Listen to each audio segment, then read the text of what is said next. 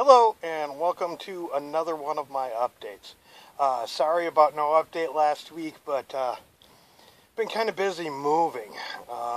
And while I'm definitely not all settled in at all, I do have all of my stuff from one camp moved over to the next. Still need to assemble a lot of stuff, and in fact I'll give you a little tour of what sort of shape it's in now. Yeah, other than that, definitely enjoying sleeping over here. I'm not feeling nearly as tense and anxiety-filled as I was doing over at the other spot. So really glad about that. Also really enjoying the views over here versus where I was staying. I'm actually up on top of a hill, so like I can see 360 all the way around me. I can see the sun coming up over in the mountains in the morning, and I get to watch the sunset over the mountains on the other side, as well as being able to see the Salton Sea.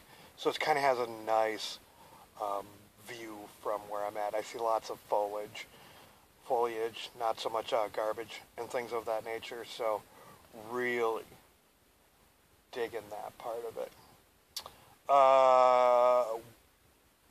One thing I'm not really digging about it is I had originally signed up to have a bunch of people help me. I had 9 people that said they were going to help me, and with 9 people I was going to be able to just put down the walls and load them on a trailer, drag them over, stand them up. 3 people didn't show, so wasn't able to do that, and actually only got 2 walls moved partially over. And I say partially over because they basically were just taken off the trailer and set right next to the road. They weren't actually picked up and moved into spot at all. So instead what I had to do was disassemble the walls and take them over 2 panels at a time on a 2-wheel cart and push them over. So a majority of my stuff was moved by hand without a vehicle. So, well, yeah, that's kind of a nice bragging point, and can say that stuff's done that way. It was not really my intention. I wanted to get it all moved over quickly. With that, why don't we do a 4 questions with Kaz? We got another 4 questions with Kaz. We got Ian with us today. Ian, why don't you tell us a little bit about yourself? From Salt Lake City, going to college and whatnot, the whole college route. Kind of got sick of it for a minute, started driving south, and I ended up here. All right. So what actually brought you to Slab City? Done a little bit of internet research, just light, nothing too intense, and was never really satisfied with what I got, so I figured I'd come check it out, just experience it. Right on. What has been your favorite thing about Slab City? The community's awesome, the people, just super nice, outgoing, everyone's super giving. I've never had a bad vibe from anyone. I don't know, it's just a positive place. All right. What has surprised you the most about Slab City? I don't know, I thought it'd be a lot worse as far as like the heat and the bugs and whatnot. Still don't love the flies, but you get used to it, Yeah, definitely don't love the flies. And lastly, if there was one thing you could change about this place, what would it be? Shoot, I don't know. Sanitation's not the best, but what you gonna do? You gotta do what you gotta do. Mm-hmm. Yeah. All right, well, that's been another 4 questions with Kaz. Welcome back. So yeah, I have decided I'm going to take up a musical instrument. I have gotten an electric slide guitar, the type that sits on your lap, and so I'm actually going to be a musician in the near future. Maybe not a good one, but a musician nonetheless.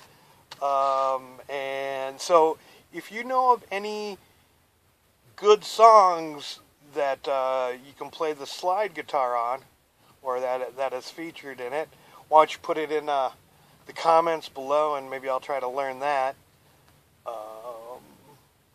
And actually kind of hoping that I get good enough where that I can actually go up and play with some of the folks at the range. I doubt I will be putting together my own set and performing. I just can't sing. And I'm going to own that, and I do not want to inflict that on people. I mean, because what I lack in talent, I make up for in volume. So I'm a fucking horrible singer, but I'm really loud about it. Not a good combination whatsoever. Alright, so, like I said, we had to bring, here's my campsite, and we brought majority of the stuff over with a two-wheel cart, and you can see all the individual panels and stuff like that that have been brought over. Here is the one panel that wasn't finished that we were able to actually carry up here with the people that we had. Would have been nice if the other people showed up, but oh well. As you can see, we dug a little hole here as well, so that the house will sit flat, and currently just sleeping on a bed in the middle of it. There is all of the rest of my belongings all kind of packed up and stacked there, not being in use. It's kind of being kind of a pain in the butt to find something when I want it. Got to dig through a bunch of stuff, but oh well. Give you an idea where I am at. If we pan back this way, all right, I can't see through the viewfinder thing, but I believe this is pointing directly over by the library. If you see the towers, that's actually where the girl died. So that's right about where she passed away. The trailer and stuff in the foreground, that's where the library is. So as you can see, I'm pretty close to it. And then if we spin back this way, about the same amount of distance is the internet cafe, which you can't see, but that's generally where that I hang out. So I'm kind of in the middle of the two places where I hang out now. And I wish it wasn't such a hazy day so you could see the mountains and how beautiful it is. Anyways, another day. Well, that has been another one of my Slab City updates. If you like what you see, make sure you subscribe. If you're a subscriber and you do want to support what I'm doing, feel free to drop some money in the PayPal or get me something off my wish list.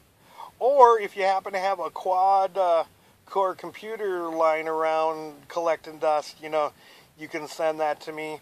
Oh, also, I am going to have a new address. So if you want to send me stuff, you can send it to that. And it is 1420 Coachella Canal Rd. Same zip and everything, just that stuff changed up. 1, because I live by myself. 420, because I smoke pot. So yeah, it's kind of cool. You get to make up your own addresses out here. But I'm kind of going with the same sort of scheme.